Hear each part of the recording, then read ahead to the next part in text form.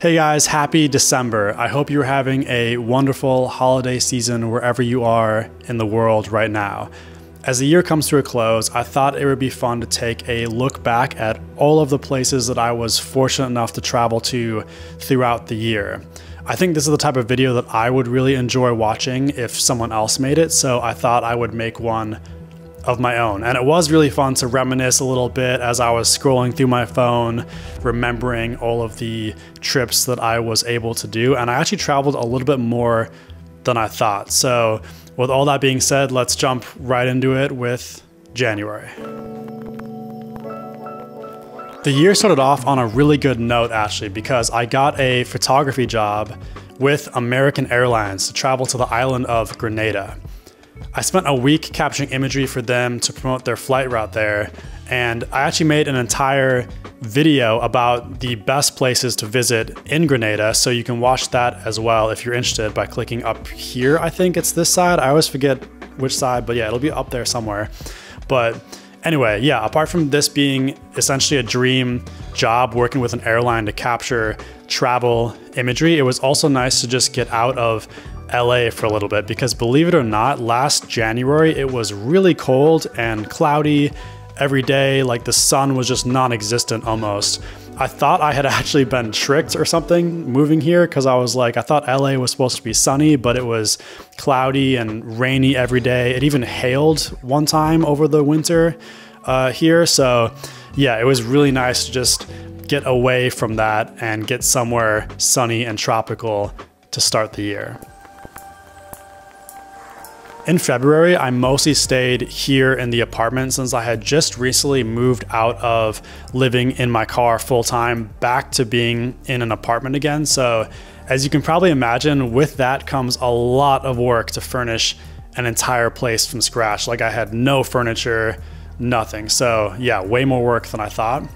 I have videos actually on both of those things. So living out of my car, my setup there, and also moving back into this apartment. If you want to watch the full videos of those experiences, I will also link them above. I swear not every month in this video is just gonna be me promoting other videos, but these first couple months, these videos seem relevant if you are interested in watching and hearing more about those stories of my life, I guess. Moving on to March, I was still working on the apartment, so I mostly just did some local travel. I went to Death Valley for a few days because I wanted to make it over there before it got insanely way too hot to go in the summer. I also went to Montaña de Oro State Park over on the coast for the first time and was pleasantly surprised by how cool that whole area was. After that, I went to Morro Bay, which is a classic spot over here as well that I've been to a number of times. And apart from that, I mostly just stayed here. I spent some time filming around LA for my moving to LA video, and also got one of my favorite photos of the year over in Malibu, shooting the golden mountain layers one evening. So overall, it was not the most spectacular month, but a fairly productive one nonetheless. April came along and suddenly all everyone was talking about over here was the super bloom hitting California, which on average only happens once every 10 years. So feeling the FOMO, I headed out twice in search of the colorful hills of flowers and found some pretty cool areas actually. It was pretty insane to see the California hills looking so lush when normally a lot of the areas are dead and desert-like. So I'm pretty glad I took the opportunity to go explore a bit to see this rather than just stay at home. Apart from that, I took one trip up the coast to Big Sur since I had a video job in San Francisco. So it kind of just made sense to spend a couple days driving up the coast there, taking the scenic route, if you will. And that was pretty much it for April. Okay, this is where my year started to get really busy. At the beginning of May, I flew out to Utah to meet up with some friends for a desert photography trip. We were visiting some familiar spots, but the main reason I was really excited about this particular trip is because we were going to a spot I had wanted to visit for years, but hadn't been able to make it to before because it takes a decent amount of planning since you have to off-road to get there. So I'm currently working on a full video from this trip actually that will be out soon, so stay tuned for that. But yeah, this trip definitely did not disappoint, and I'm really excited to get that video out soon. After that, I had a couple days at home before back-to-back client shoots, one in San Francisco again, and then one in Tempe, Arizona. Once I was home from both of those, I was ready to have a much-deserved relaxing break time at home when my friend Blaine called me and said him and our other friend Tyler were going to send it over to Yosemite since there was record-breaking flooding happening in the valley. So once again, the power of FOMO struck, and next thing I knew, I was off to Yosemite.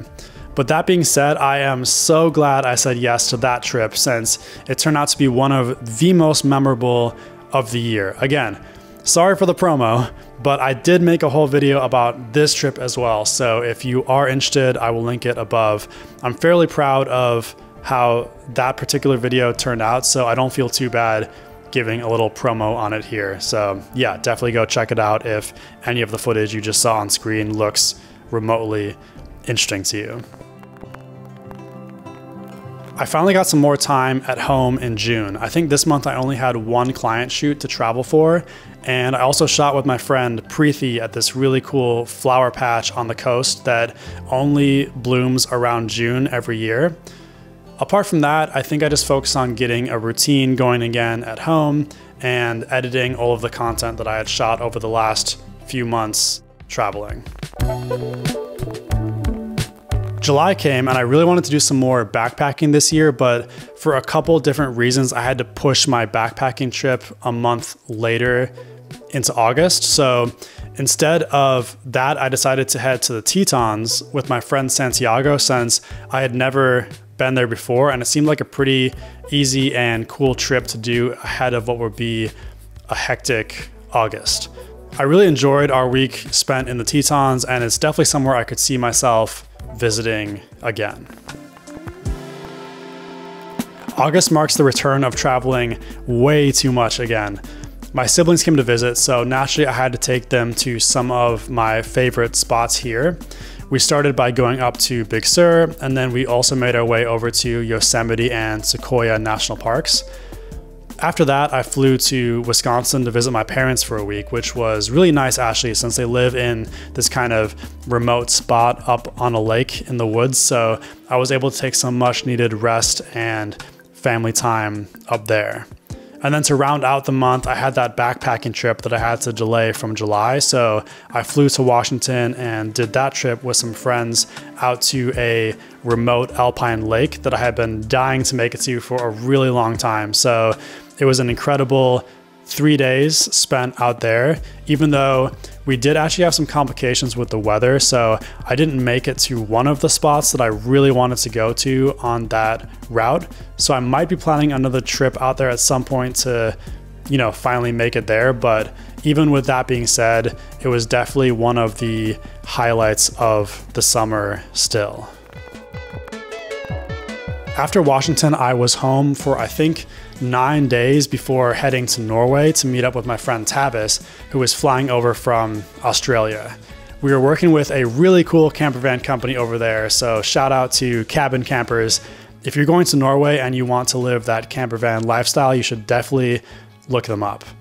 We traveled around the country for almost 3 weeks. The first half we spent in the south, and then the second half we flew up to the north in the Lofoten Islands. This was my big trip of the year that had been months in the making, and it really delivered. I actually celebrated my birthday while I was there as well. And yeah, it was just one of those trips that I will remember for the rest of my life. I have no doubts about that. I worked on several video projects while I was there, and the first one is uploaded to the channel already. So I swear this is the last promo in this video, but you can go and watch that one as well if you're interested in seeing some Norway goodness mixed with some of my thoughts about celebrating my 28th birthday over there and essentially what it means to be getting older. After returning from Norway, I thought about heading out to shoot the fall color here in the US, since that's what I would normally be doing in October. In fact, I think I've done that for the last 4 years in a row and always had a great time. It's one of my favorite times of the year for sure.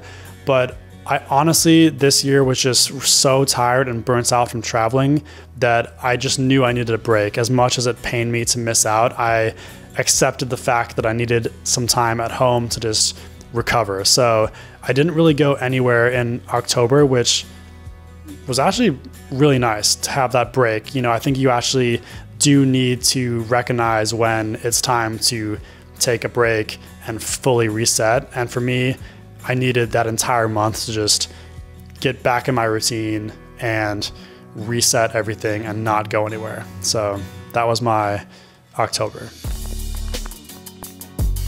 By the time November comes around, I feel like I usually try to wind down travel for the year.